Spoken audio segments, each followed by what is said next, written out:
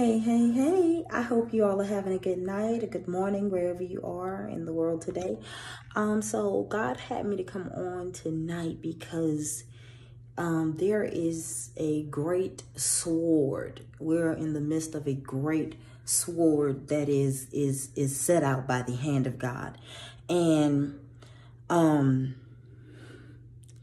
some of us, we are going to be in the middle of the sword, but because we are his, we will only, he promises to only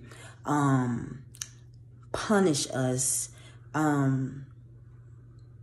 due to the things that we do. So the sins that we are committing, we shall reap punishment for those sins until, we repent and turn away from them.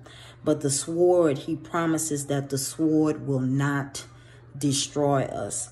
It says, he gave me Jeremiah chapter 31, verse 1, that says, at the same time, says the Lord, I will be the God of all the families of Israel, and they shall be my people. Thus says the Lord.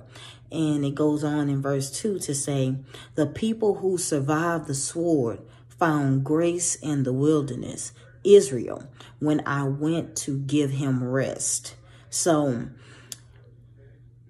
it looks like things are chaotic. It looks like things are going crazy, but God is working things out for our good. He also gave me Jeremiah chapter 30. I believe it's verse 11. Okay, yeah, it is. So it's Jeremiah chapter 30, verse 11. It says, though I completely destroy all the nations among which I scatter you, I will not completely destroy you. I will discipline you, but only with justice. I will not let you go entirely unpunished. So the only way that you're going to end up feeling a partial slither of the sword that God is issuing out at this time is if you are mingling in with the world. It's like God is constantly giving his people chances to come out from among them and be separated. It is not God's will to destroy you. God is certainly going to issue you with great things in this time. And the great part about that is it causes us to be able to look on the inside of ourselves and begin to open up our hearts to see the love that God has. And once you get to that point to where you're reaping, the benefits of being in him and walking in that right direction, it begins to cause your heart to fall into a place of repentance, and even sometimes just crying out because, no matter what you've done, God's hand has still been with you. It disciplines you. Yes, you're going to be disciplined because you are his, but it's not there to destroy you.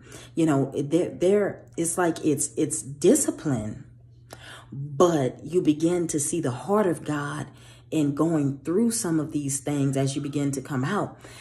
And once you see his heart, it makes you fall into a place of repentance. If you have not gotten to that place yet, you're coming into that time where you're going to start seeing that place. And from my personal experience, it is a beautiful place to be because you begin to see God in another way. And you understand when people say, why does God love us in the way that he loves us, even though we've done wrong? His love for us is so strong. He does not issue to us what we truly deserve. He truly has a heart of gold when it comes to us, you all. So there is a sword going out in this time. If you find yourself mingling in with the things of the world, begin to repent and turn away from it. There will be discipline, but God promises only in due measure. And once his anger is over towards that, he is going to relinquish unto you what he has for you. Some of you are coming into the promise in this time as well. Your obedience is beginning to reap benefits. So trust God, stand on his word, and receive it. So that's Jeremiah chapter 31, verse 1 and 2. And there is Jeremiah chapter 30, verse 11. So these are the things that God has given me so far. You all be blessed and have a good night. See you all next time.